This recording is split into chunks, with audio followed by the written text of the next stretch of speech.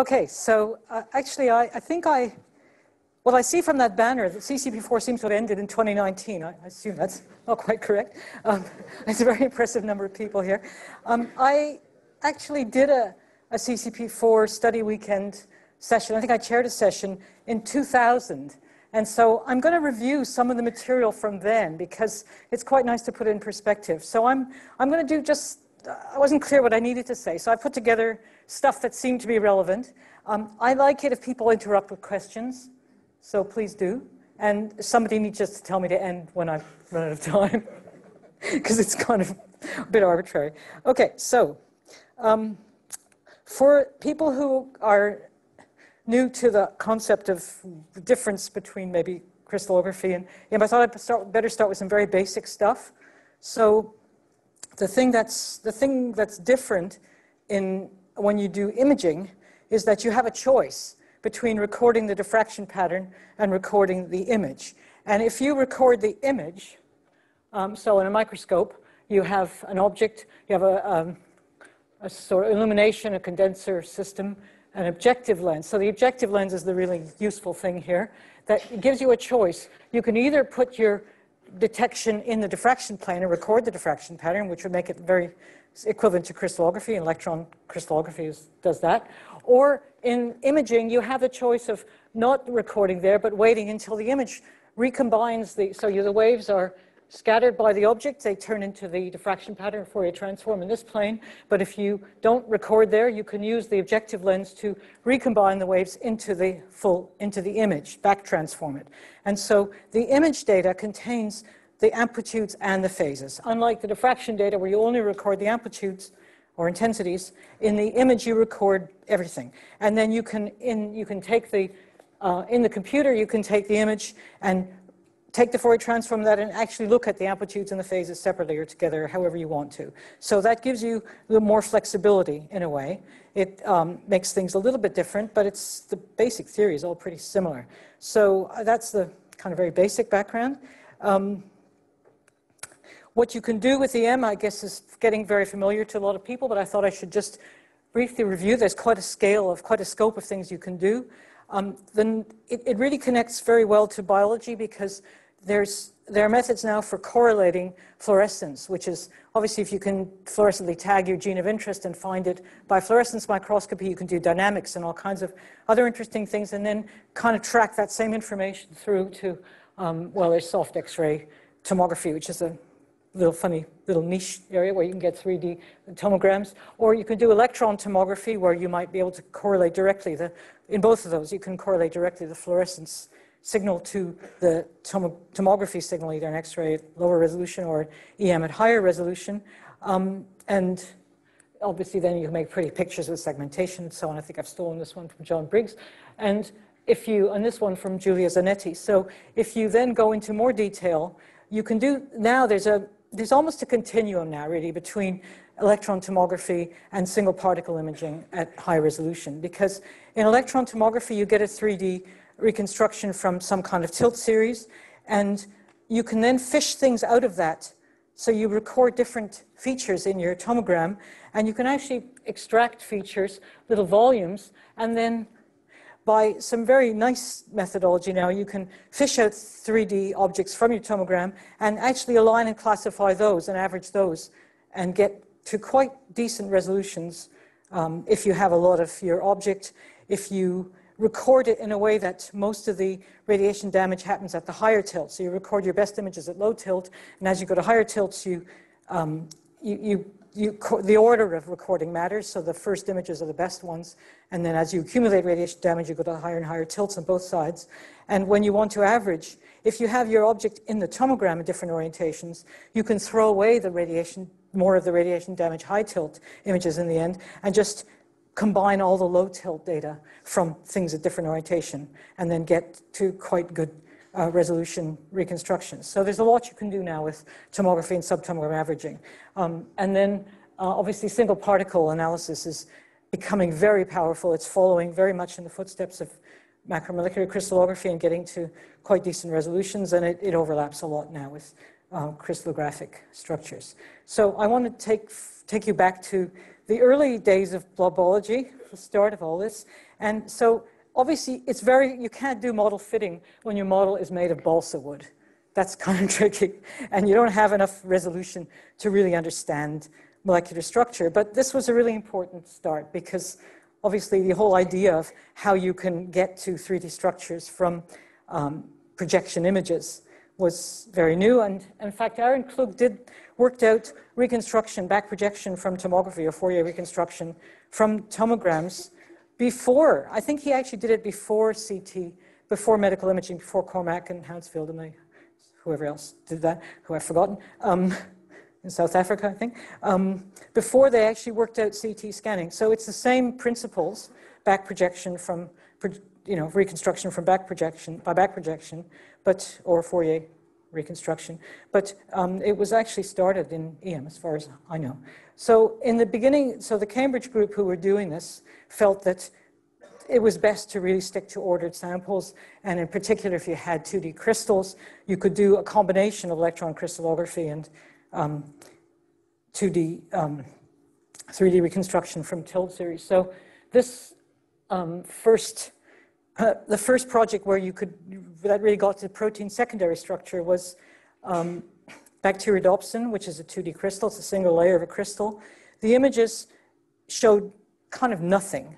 And this was very spectacular because they showed cryo images, or low dose images, which were featureless. But when they calculated the Fourier transform of the image, you could actually see the little spots. If they're circled there, you might not see, but there's a tiny diffraction spot inside each of those circles. And if you then filtered out all the noise all around the circles, only took the little dots and not all the other background, you could then actually see the projection of the trimers of bacteriodopsin with alpha helices in projection. So that was absolutely amazing because you could see alpha helices from nothing, basically. So that was like magic. And you could, if you took different tilts, then you could get some 3D information, and they could make a nice styrofoam balsa wood model of the helices in bacteriodopsin. So this was the first time people could see that membrane proteins had transmembrane helices, and they went up and down through the membrane. I mean, the connections obviously weren't, because you can't tilt to 90 degrees, you were missing the loops and the other bits. But still, it was a pretty good start. And so the idea is that there's a three-dimensional diffraction pattern, which is streaks, because it's only a crystal in one plane. It's not repeating in 3 dimensions. So in the Z direction, it's actually just lines of variable density, and you have each tilt image, each projection recorded a different slice through those things. So you had to put together all that 3D information to get to 3D, and this was a diagram that was done later for tubulin, 2D crystals of tubulin. So that showed that you could do this. And one thing that Richard Henderson did fairly early on, well, I don't know, not quite at the beginning, was they realized that the lattice wasn't really that good, that the crystal lattice wasn't that good, especially for other than bacteriodopsin is this amazing material that you can actually dehydrate, and it's like concrete, it doesn't actually die when you put it in a vacuum. So there were a lot of other things that had to be done to deal with most biological material, which you can't just stick in a vacuum. You have to keep it hydrated. So, but bacteriodopsin was good that way, but it wasn't a perfect lattice. And one thing that became very useful was to do what Richard called unbending, which was to actually find, by cross-correlation, which is the main measure we use for all of this stuff, was to find where the unit cells really are instead of where they are in theory. So the real positions are some, this is exaggerated distortion, and then you could move it all back together. You could reinterpolate and get further by actually correcting this lattice disorder. So that kind of is the first step towards single particle analysis, which the early sort of idea was that it had to all be ordered stuff, and single particles were kind of not very good.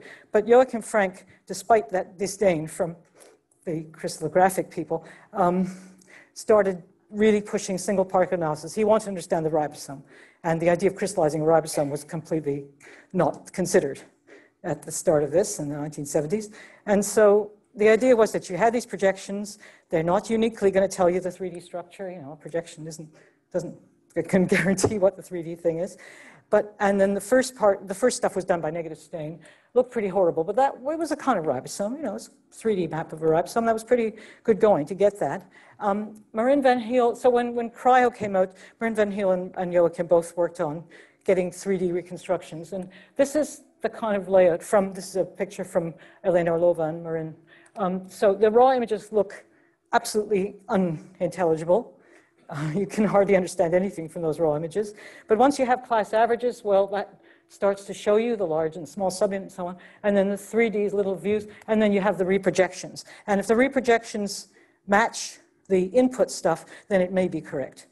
But if they're different, obviously it's wrong. So there's this ambiguity because projections and don't tell you everything. So the thing that was really another essential step was the finding that you could, if you plunge things into liquid ethane, you could cool them without crystallizing the ice. If you had a thin enough specimen and near the top of a cellular specimen, you could see the cells look nice, and then as you get further away, slower cooling, you get ice crystallization, everything's messed up. So if you could get vitrified specimens, that was a big step. So then you could start really getting, it was blobology, but it was accurate blobology. So it was accurate enough to say, for Michael Rossman and Tim Baker and various other people to say, this is the right stuff. We can fit domains or molecules into this because this density is correct. It's just at very low resolution. So you could start to understand how things were arranged in viruses and their spikes and antibodies on them and so on. And this is where that was the study weekend that where I got involved in this, and Michael and other people said lots of nice things. And there were some, you could see there was progress on the ribosome and on various virus things, and people like Steve Fuller were doing quite a lot with fitting. And Alan Roseman worked out this local correlation to fit the domains of Groyel. So the idea is that we had these domains that were rigid and there were hinges, and you could fit in the rigid parts, and that was quite clear. So again, the early negative stain maps, you couldn't really fit things into that. But once you had cryo, even if it was low resolution, you could do this. And as the resolution improved, we could do more interesting things. I guess one of the really powerful things about single particle analysis, which has made it come very much into prominence, is that you can classify out different structures. And if you have machinery that's working, you can find all the different structures from your single data set. And here's where we started working with Maya Topf, and Agnel's going to talk about this FlexEM work, where you can have flexible fitting, where you have rigid parts and they're connected by flexible parts. And as you get to higher and higher resolution, you can make the rigid bodies smaller and smaller. And so this is where we were able to get a series of, where's my mouse? What's happening? Can I see the mouse on there? I'm supposed to be able to play a movie here. Yeah? I can't find the pointer. Oops. Let's try this again. Oh, there we are. So if you play these, you can morph these structures one after the other, and you can see, the molecular dynamics simulation did not predict the trajectory of how these movements were going to happen in this chaperone, this Groyel, where there are hydrophobic sites that are shown in red-orange that are going to move around and be dragged off, they pull away from the specimen and so on. So you could do all these things by classifying out a series of different structures that were present simultaneously in the same sample. And the same sort of idea with non-native proteins that were captured in the folding, as they were folding inside this big complex. You could capture by classification, because you start by denaturing your substrate and then mixing it rapidly with the chaperonin. So you couldn't make a decent sample that way. You had to classify out lots and lots of different kinds of junk or things that did not contain what you wanted. And so the classification methods are very powerful and could do a lot of things that weren't really possible by any kind of averaging method. So the big change, so we all thought this was fine even before this revolution. The rest of the world didn't, but we were having a good time. But then when the problem was, until really about 10 years ago, we were in the Stone Age. We were using photographic film to record our images because electronic detectors were rubbish for electrons. You had to convert them into light first and then convert the light and then record the light as your digital signal. So it's much more convenient to use CCDs, but they were really lousy, and they scattered all over the place. There's this thick layer of conversion, and you lost everything spread out, and you lost a lot of resolution. And they're also very slow. So this movie from Ben Bamis at DE shows that the signal gets stored, accumulated, and then it's read out line by line on the CCD detector. And that actually takes long. So that makes a long recording time. It's turned out to be quite a disadvantage. We didn't realize what a disadvantage that was until the direct electron detectors became available around 2013, and they've got they're back thin, so you have a much thinner, you have less chance for the signal to spread out, so you don't lose spatial resolution nearly as much. But the other really unexpected huge advantage, was that, try and play this one, that the readout, because there's much more electronics, each line of pixels has a readout, so it's much, much faster, very much faster. Especially Gatan has made extremely fast detectors. And the advantage of that was really quite surprising, that aside from this fantastic improvement in resolution and in digital quantum efficiency, was that if you could take images that fast, and they each had such good signal, you could actually correct for beam-induced motion. So when the electrons hit the ice, things move. You can't help that. And that meant that, Nigel Unwin had to throw away this high of a pile of photographic films where things moved and keep only the tiny few where it happened not to move. But now what you can do is record a movie instead of an image and then readjust the frames of the movies. There's enough signal in a set of subframes that you can find the signal and say, okay, it moved from here to here, I'll just move it back. And so you start with an image like that, and where you only see data in one direction because it's moved in the other direction. So you've lost all that. In the old days, that was lost forever. But now you can just do movie correction, motion correction, and the same data, you realign, it's the exact same data, and you have all the data back. So that made a huge difference. So you recover all this lost data, and that was really spectacular. So this was one of the first examples of comparing the X-ray and the EM for the proteasome. So you can see the maps are quite similar. It's not the same scattering mechanism, so this is the Coulomb potential, this is the electron density for X-ray. The biggest difference is the negative side chains. The glutamate here is sticking out, so charges are scattered differently. But otherwise, it's very, very similar. And there's no reason to think that the vitrification changes anything much either. So it's pretty much the same. It looks like the same stuff. The scattering factors are not exactly the same, and I think Garib is going to talk more about that. But it looks like the right stuff. And now, lots of people get excited about getting very high resolution. And here's some example from Sriram Subramaniam, who's very keen on showing that you can get very high resolution. So it really can go very well if you have enough of the same conformation and you really do everything right and your microscope's very good. The ice is the right thickness. There's lots of things that have to be right, but it is actually much more feasible now to get to these higher resolutions. So a couple of things to keep in mind, particularly when you're fitting models, the resolution is not the same all over a structure. It's never the same all over a structure. So in single particles, they are flexible. These are not in a lattice. They're not constrained. So the surface things are often more flexible, or they're hinges. And so there's almost always parts of the structure that are lower resolution. So clearly you cannot do the same kind of fitting all over the structure. The highest resolution parts will be clear. You know where to put everything. And then the lower resolution parts you won't be able to. And you'll have to guess or use other methods. So you have to use a combination of approaches to fit something where you have lower and higher resolution parts, and that's almost always the case. The other thing is if you're using any kind of tomographic data, obviously there's a very extreme difference. There's an anisotropy, because when you do the tilt series, you can't tilt beyond 60 or 70 degrees. So there's there's all missing data in the beam direction. And things like spherical vesicles, that purple thing there, it's actually going to miss its top and bottom density because that's just missing information.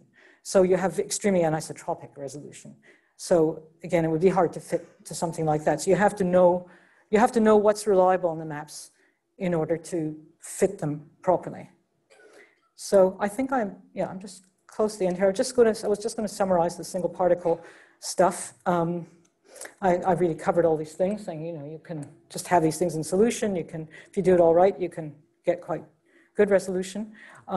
One thing to stress, and I think it's in my abstract, but I haven't said it just now, is that when refinement is a very different business. So you refine the map by refining the particle, so every single particle you have to obviously refine all the position, orientation, everything like that, and its defocus, its Z position in the sample, and you have to know exactly where it if you want high resolution, you have to pay attention to what defocus you're at, because that changes the optics, that distorts the signal a bit, and you have to correct for it.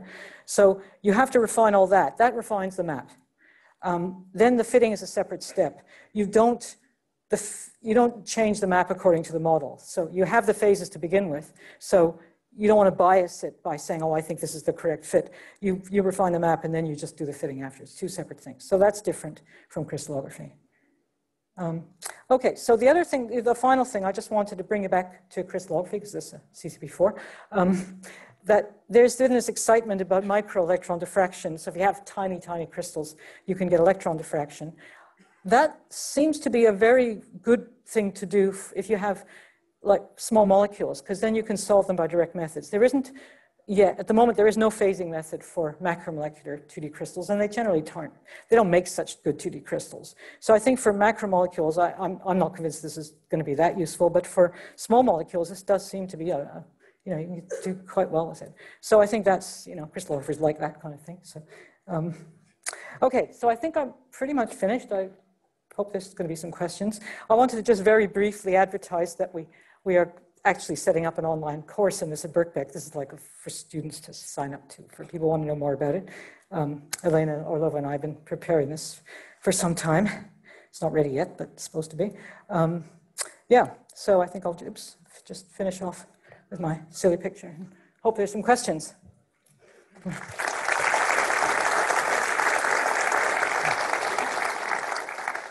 If there's time, is there time for questions? Yes, okay. There's time for questions. Thanks for sticking with time. Okay, my microphone is on.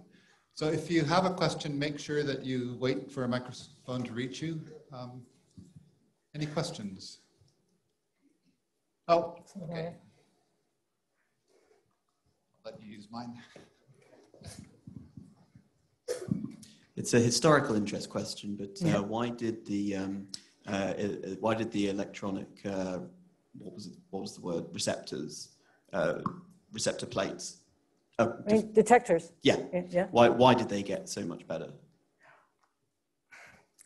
Well, the main thing was that they became direct. You could do direct electron detection. So there were several technical problems that had to be solved. One is electron hardness. So the electrons are very damaging, and so they would burn up the detector. You couldn't just throw electrons on the detector directly until they worked out how to make things that were more resistant to the radiation. And the other was that, it's a very small market compared to CCDs. You don't have electron detectors in all your phones, So it took commercially it was a slower thing. But also the amount of electronics to get all those fast readouts is, there's a lot of technology that had to go into that to get the high speeds and the electron resistance and all that stuff. And the back thinning was another thing, where the thicker the sample, the better the sensitivity, but then you get this scattering. Electron hits and then it starts to scatter inside. So they had to back thin them to keep the high spatial resolution. So it's just, I think it was just a very big technical challenge. I mean, Richard Henderson is the one to really explain all that, because he's been pushing that for a long time. Yeah. A comment about the micro-LED phasing. So phasing method shouldn't be an ultimate limitation. We are working with Jose Rodriguez and Amir Gonen on extending. Sorry, I haven't. What would be a limitation? I didn't catch that. No, you were saying that that phasing was currently a limitation. There isn't a phasing method like heavy atom. Yeah, but you can overcome this with fragment location and extension with the modification, and we've been working on this with Jose Rodriguez and Amir Gonen. But ultimately, the data, there's still a lot of improvement in the data themselves, because maybe collecting them on the stage of the microscope rather than having more dedicated goniometer setup, it's not the best. So when the experiment of the micro-LED collection improves, data should become much better, shouldn't they? I expect it can be improved. Yes, that's my personal prejudice, that it's less. For me, I see the advantage of EM as having this, things in solution that can adopt all the different conformations.